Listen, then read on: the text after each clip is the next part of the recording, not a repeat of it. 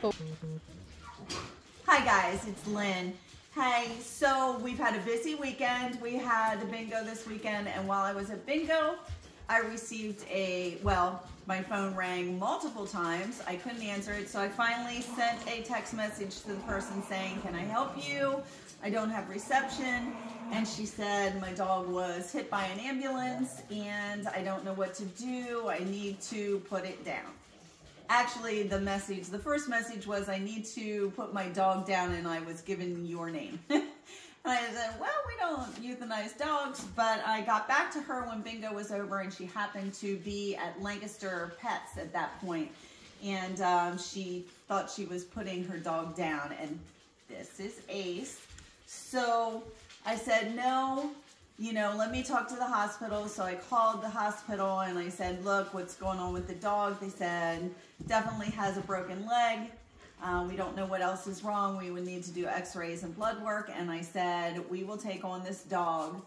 Please don't euthanize it. And they said they didn't even know that was her choice, but she's 19 years old and obviously couldn't afford the expenses that come with a pet, especially when they have that kind of catastrophic injuries.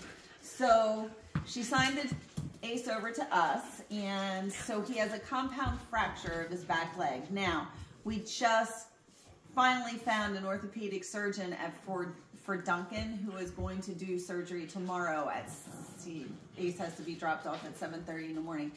It is going to cost us between $5,500 and $6,000. We already paid $760 last night for x-rays and blood work. So Ace is going to be an expensive little project, but don't you think he deserves a chance? Huh? Don't you think you deserve a chance, Acers? So he's in a considerable amount of pain right now. I'm not moving him around a lot because it makes him cry. And he's going to be on total crate rest for probably at least a month. So we need your help.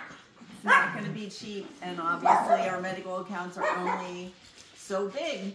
So if you can help us out at all with that bill, we appreciate it. But hey, that's what Second Chance does. We take care of the ones that can't, no one else can take care of. So Ace is lucky to have landed in the arms of Second Chance. I have to tell you another funny story from yesterday. I passed a possum on the road, and I knew she had passed not long before. So I called Jen back here at the ranch and said, I know this is weird, but can you please go up the road and check the possum, because it's now that time of year where the possums will have babies in their pouch. So Jen and another volunteer jumped in the car and they went up to check the possum, and she did have babies, but they had already passed. But that's what Second Chance does. It's not about whether it's a dog or a cat or what breed it is or anything else. We're going to help anytime that we can. So, and we can only do that because we have people like you that'll help us out. So thank you so much for all your support. And if you came to bingo yesterday, thank you so much. We had a great time. And if you can help little Ace here, it would be greatly appreciated. And we'll keep you in the know of what's going on after his surgery tomorrow.